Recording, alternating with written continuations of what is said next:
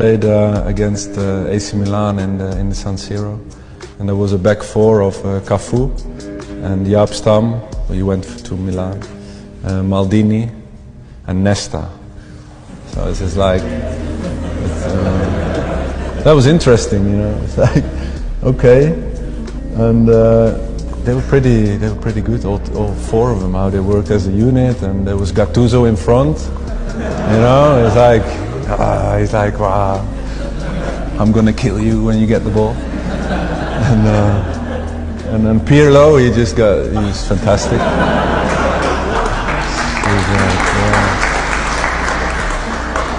Sedorf was playing in that team too. He's the strongest man in the world. And but I didn't score in that game. I couldn't. Didn't get near a shot. It's like 4 or 5 plays flying in when I had the ball. So that was pretty amazing.